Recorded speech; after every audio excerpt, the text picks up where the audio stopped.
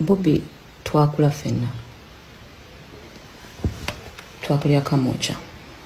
He grew up in Kamocha. Moto oyomukyala gwogenda okwewulirirako ye Juliana kanyomozi oluvannyuma te olw'aba Nuupu omuteeka ate ku ntandaalo. Bambi yavuddeyo n'annyonnyola ensonga ze ne Bobi Wine wa gye zaava ate nawa we zituuse essaawa zino, era mu mbeera eyo omukyala ono n'alagira ddala nti obuzibu ye tabuyina naddala mu nsonga za struggle. Kankutereko owulire olugendo lwe n'omukulu Bobi Wine ate mwatu tweyongereyo. Moving forward, I feel like I need to give you a little backdrop on some things, because natandika okusooka ku experiencing ebintu by'okunvuma mu 2015, must have been 2015, yeah, 2015. Twali tukola campaign ya Tubonga Nawe, and that time was the first time when I saw okulaba abantu nga bayinza okuvuma ekigambo noga bokitegeera nga tosakiisa mukama wako naye olinga akyogera. Like, people were really angry and vile. But waliwo ekintu kyenzize ndaba,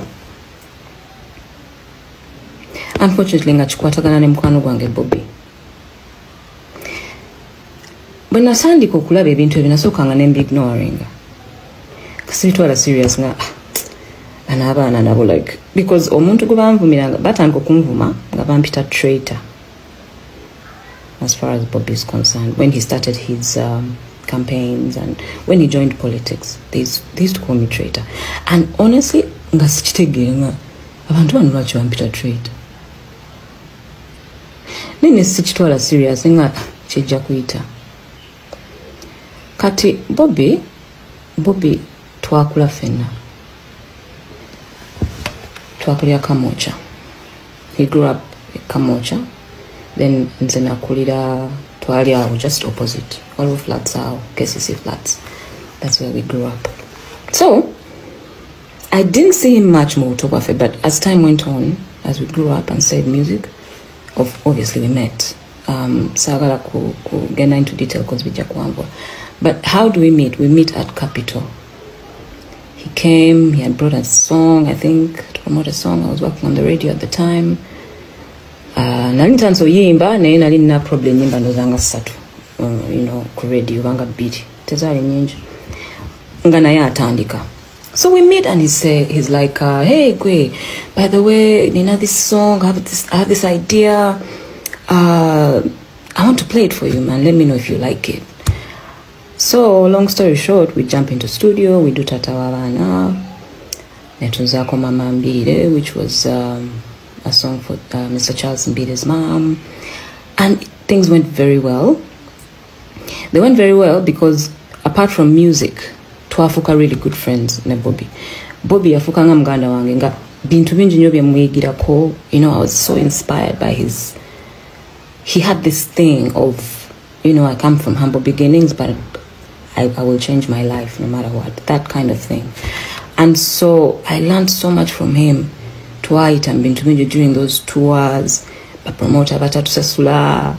Like, I learned how to handle so many situations from him. So I give him so much credit. So Bobi and I have been really good friends for that long. So we've been friends for that long, right? When he joined politics, I was there.